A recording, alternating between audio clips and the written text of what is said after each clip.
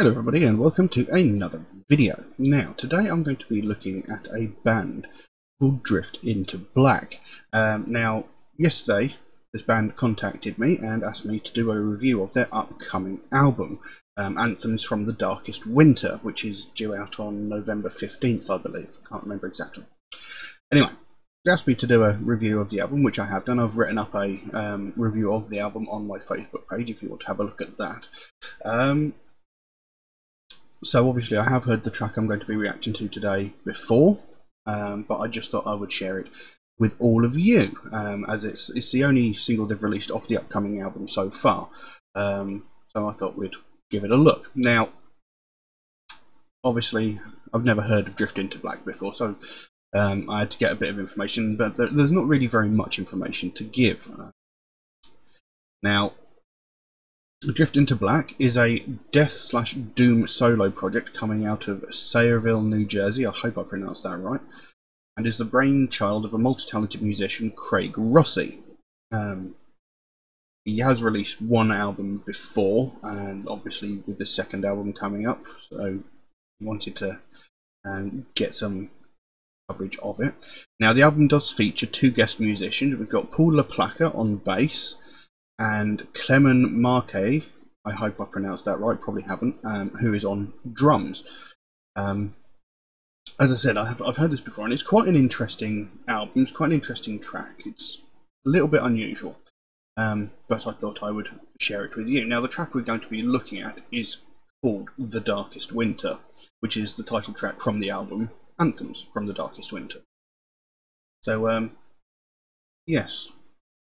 We'll see. Well, I know how it goes, but you know, I'll look at the video and then we'll talk about it a little bit.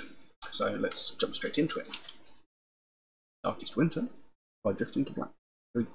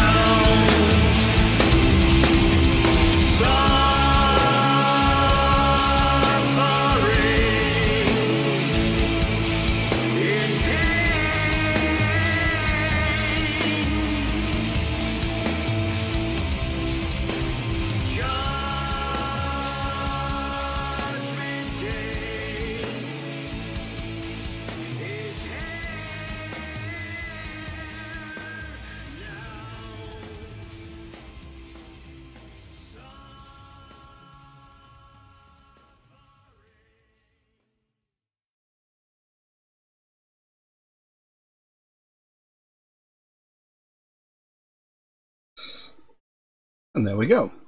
That was The Darkest Winter by Drift Into Black. Now, I found this quite interesting, and a little bit unusual, because they come across as a death doom band, but I'm not necessarily sure that that's an accurate description, and I'll explain why later. Now, the song itself just seems to simply be talking about someone dying out in the cold winter of Light on a Mountain or something like that. And the lyrics go, "Piece by piece you fade away until you're gone. With open eyes and an open mind is all it takes. You can't hide all your hate and misery. Silence speaks, you slowly burn until you break. Suffering in pain, judgment day is here now. The absent noise has you weeping to the heavens. Your screams from the snow-capped mountains are anthems from the darkest winter. Themes are dead, you have lost, slain for good, left to die. Snow turns red until you die, you turn to ice. Scavengers overhead saw the sky. Piece by piece you're picked apart. There's nothing left, out of sight and out of mind, gone forever." And then it repeats that. Excuse me, "Suffering in pain, judgment day is here now," until the song fades out. So it's literally talking about someone dying out in the cold of winter and all by themselves. I mean, there's that line there, "Your screams from the snow-capped mountains are anthems from the darkest winter." So it's like nobody can hear your screams, you know, they're just echoing around the mountains and forests and stuff like that. You're out there all by yourself, dying, bleeding to death, as it says in the later things. Now, musically, this is fantastic. You know, obviously, he's a very talented musician himself. He's written all of these songs himself, you know, the music and the lyrics. And, you know, they're very brilliantly performed by the two guest musicians and by himself. And throughout the track, obviously, there's these strong, you know, death growl vocals, which are brilliantly performed as well. And then you've got those clean vocals, which I actually likened to a sort of mix between Ghost and Mortis, with maybe a little bit of Ozzy Osbourne thrown in. And, you know, it still sounds good, but it's a very strange combination.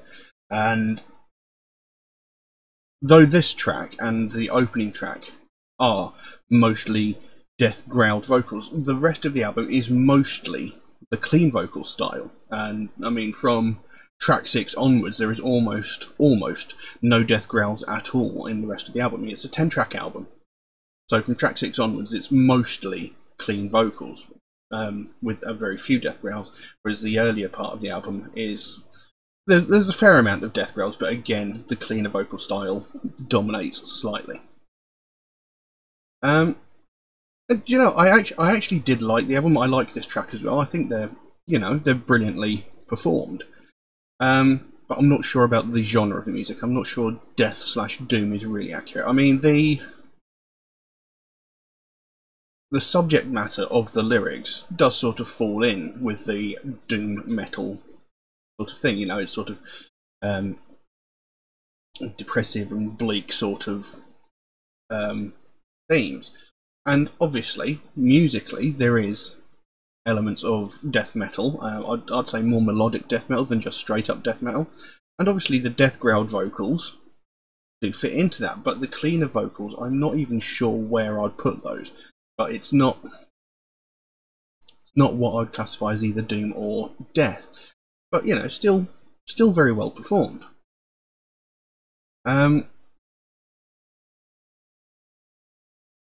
So, you know, this was a very sort of strange album for me. I mean, I did enjoy it, and I'd listened to it a couple of times. And I will say there is actually a hidden gem on the album. The final track of the album is actually a cover of Pink Floyd's High Hopes, which I can't remember which album that one comes off of.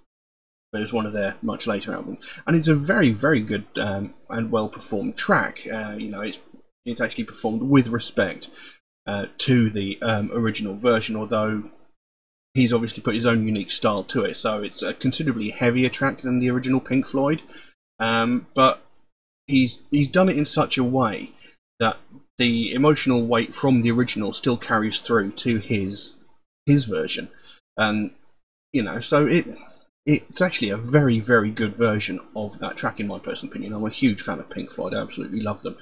So, I was very curious when I saw that that was the final track on the album. And it turns out to actually be a pretty good track. So, yeah. It's definitely something that I think is worth checking out, but you shouldn't go into it expecting like pure doom death metal. It's a bit more laid back than that. It's a bit more mellow, obviously with the clean vocals sort of really dominating the album. It's you shouldn't go into it expecting doom death, heavy, harsh vocals. I mean, musically it is pretty heavy, but vocally it's not quite what you would expect. But it's still a very interesting and pretty decent album. So it's worth checking out, and if you want to find out more about it, I'll put some links to like the Bandcamp and Facebook page for the band below, where you can also pre-order the album should you be interested. But yeah, that was a unusual one for me. It's not at all what I was expecting when I put that on. With it opening with the harsh, heavy track, I was like, "Oh, this is going to be great," and then immediately, after the first track, I think it's called Snowblind, Snowbound. The first track, harsh, heavy. It was like doom death, exactly what you'd expect. But then it came in with the second track, No Tomorrow, and that clean vocal style came in, and I think was the entire track. I can't remember if there's any actual doom growls, death growls in that track at all. I was sort of like, wait, what? What's just happened here? But like I said, it was a good and interesting album, so it's definitely worth checking out. I can't think really much else to say about that, so I will leave that as it is. Now, if anybody wants to suggest a track for me to react to, then please do so. By all means, you can drop a comment in the comment section below, or message me on my Facebook or my Instagram, or you can even message me through my Patreon, where you could also help to support this channel and help me create future content, maybe improve the quality of future content. Maybe it's a nasty green thing hanging up here. But do know, if you do make a suggestion, it might take me a while to get around to it, because I do get suggested so many tracks every single day. My list grows faster than I can record the videos, but I do write down every suggestion I get, so it will get done eventually. It's just going to take me a while to get to it. Also, Metalhead Reacts is a proud supporter of the Sophie Lancaster Foundation, a British-based charity whose main goal is to put an end to hate crimes, mainly those involving people of the alternative culture, people who listen to alternative music and wear alternative fashion. Obviously, they want to put an end to all hate crimes, but their main focus is the alternative culture because that's what sparked them into doing this in the first place. And it's something that I very strongly believe in, something I think really needs more attention bringing to it, something I think needs to be spoken about a lot more than it does. Because every single day all over the world, people are getting violently attacked and viciously brutalized just because of the music that they listen to or the clothes that they wear, because they stand out from the crowd, because they're different and don't fall into societal norms, as it were. And it never gets talked about, it never gets spoken about unless a tragedy happens. Several people have been brutally assaulted, brutally attacked. Several people have been killed because of their taste in, because they listen to alternative music. But that is the only time it ever gets spoken about. Like the incident with Sophie Lancaster, this happened several years ago now. I think about 9 years ago, maybe 10 years ago. I can't remember exactly. This girl and her boyfriend were walking home, minding their own business, and they were jumped by a group of 5 or 6 people. And they were brutally beaten and kicked so severely that they both went into a coma. Now, her boyfriend, Rob Maltby, he thankfully survived. He came out of his coma after several days. I think it was around about a week, I can't remember exactly. But Sophie Lancaster was in a coma for 13 days before she died, because the injuries were so severe. They stamped on her head. They brutally kicked and beat this girl just because of her taste in music. And, you know, it shouldn't take a tragedy for these sort of things to get spoken about, because people are getting severely hurt, and it needs to stop. And this is what the Sophie Lancaster Foundation is all about. They want to put an end to this. They want people to know that there are consequences to their actions. They want people to be aware that this is happening and, you know, put an end to it. You know, because I can guarantee, since Sophie Lancaster was so callously murdered just for her taste in music, I can guarantee several thousand other people who listen to alternative music have been violently attacked, beaten, you know, kicked, punched, you know, assaulted in numerous different ways. I can guarantee that that's happened, but it's never getting spoken about. And, you know, we need to bring more attention to it. You know, people have got to know that there are consequences for their actions when they do things like this, because it's unacceptable. You know, there's no point to doing it. It's not going to achieve anything, so why bother? You know, you risk sending yourself to jail just because you don't like the clothes that someone is wearing or the music they're listening to.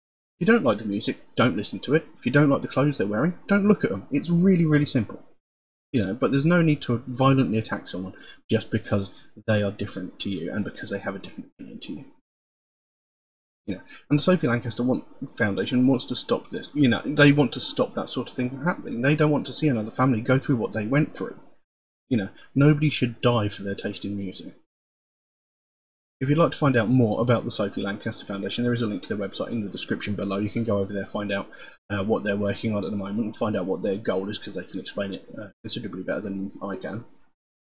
And if you can help them in any way, even like a small donation through their website, or even something like one of these Sophie wristbands off their web store, you know, if you can help them in any small way, it's greatly appreciated, because the smallest amount can make the biggest difference. And the sooner we bring more attention to this, the sooner we can help to stamp out prejudice, hatred, and intolerance everywhere. But I'm going to leave that as it is for the time being. Thank you all very, very much for watching, and I'll see you again soon. Bye bye.